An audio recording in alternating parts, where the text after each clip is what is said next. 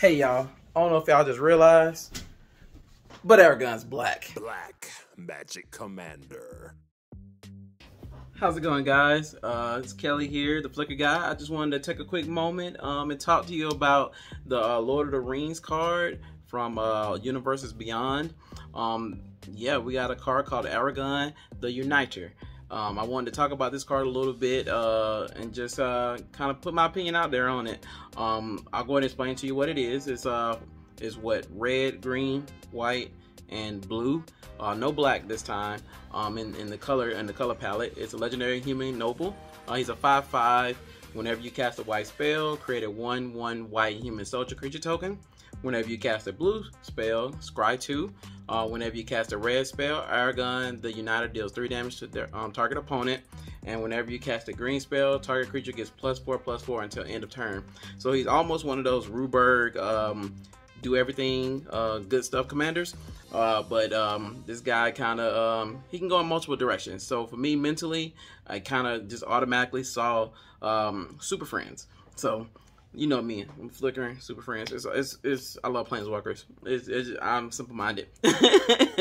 But apparently, with his ability to maximize on green, you're looking at doing some Voltron-y stuff.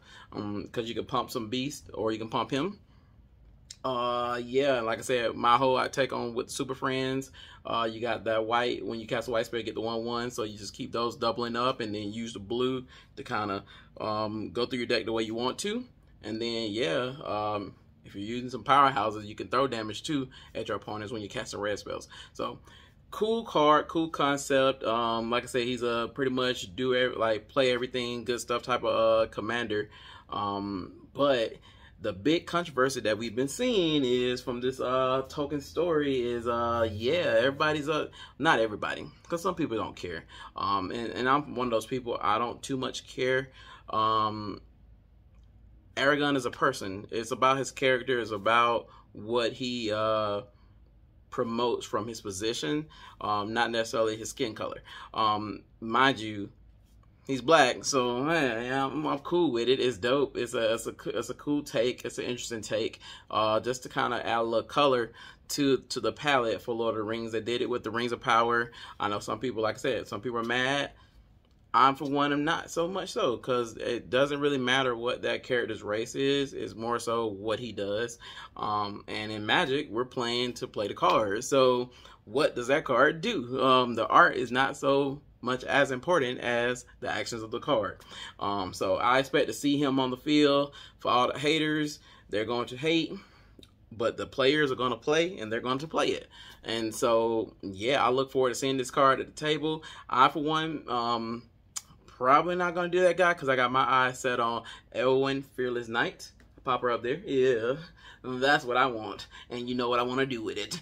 But Aragorn, look forward to seeing them across the table from me, and hope you guys do too. I would love to see some cool builds from that, and if anybody has any ideas of where you can take this commander, please leave it in the comments. I read those all the time when I put the videos up, and I love to comment on all the cool stuff that y'all say about the things that I talk about. So please do stick with me. I don't know how much more the Lord of the Rings stuff I'll go through and talk about. I'm not, like I said, Universes Beyond. I love the concept of doing stuff outside of Magic. But Lord of the Rings is I like Lord of the Rings, but it's not my mainstay. So I think I kind of want to stick to more super Magic related stuff. But hey, you never know. I open secret layers all the time. So hey, whatever. If you guys like it, I'll love it. So yeah, like, subscribe, hit that notification button, and hopefully I'll see y'all again. And until then, guys, the gathering is in the black.